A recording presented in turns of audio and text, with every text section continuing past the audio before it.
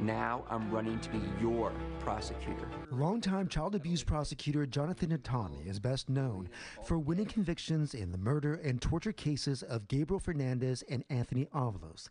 Now he's running to replace his boss, incumbent LA County District Attorney George Gascon. We have a major public safety issue here in Los Angeles.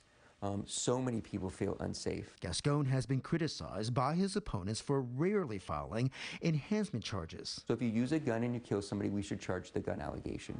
If you're a gang member and you kill somebody, we should charge the gun allegation and the gang allegation. Hatami also believes in filing hate crime enhancements, and he wants to separate himself from Gascon, who won office by promising never to seek the death penalty. I don't say I'm pro-death penalty, and I don't say I'm anti-death penalty. I say I'm for following the law. Hatami is now a registered Democrat, but he previously ran for the Santa Clarita City Council as a Republican. This shouldn't be a Republican-Democrat issue.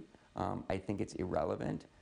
Am I proud of my past history? 100%. According to the latest county data, he's raised more than $550,000. We see it all over the news. Smash and grab robberies and organized retail theft across Southern California. Former federal prosecutor Jeff Chemerinsky has raised nearly $900,000. He calls himself a reformer who prosecuted and convicted the head of MS-13. I believe strongly in gun enhancements. He also supports filing hate crime enhancement, but he's reluctant when it comes to gang enhancements. And gang enhancements have really been abused in the past, added on to cases where the evidence didn't require it or wasn't the right thing to do. On the death penalty, I personally would not be applying the death penalty. In 2016, he won convictions in a smash and grab case in Century City, and in December, his son was at the Santa Anita Mall when another smash and grab happened. The mall was on lockdown, and it was terrifying for us. Chemerinsky has spoken publicly about criminal justice reform,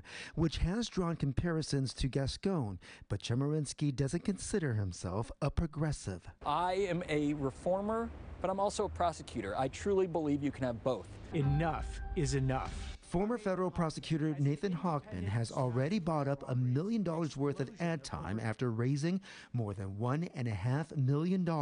He says enhancements on guns and gangs are necessary. To deter people who are part of gangs or deter people from using guns in the commission of those crimes. On the death penalty? Used in the most rare situations, in the most heinous of crimes. As long as it is part of the law, and as long as I've sworn to uphold the law, it will be considered. Hochman switched his party affiliation to independent after a failed run for the California Attorney General's office as a Republican. I have been absolutely consistent when I ran as a Republican, and quite candidly, now that I'm running as an independent, as a district attorney, that none of those positions have changed. A recent poll from researchers at USC, Cal State Long Beach, and Cal Poly Pomona found 51% of those surveyed disapproved of George Gascon's job as DA.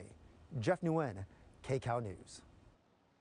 And KCAL News is your source for election coverage. For information on all the big races and ballot issues, just go to kcalnews.com/voter guide or scan the QR code on your screen.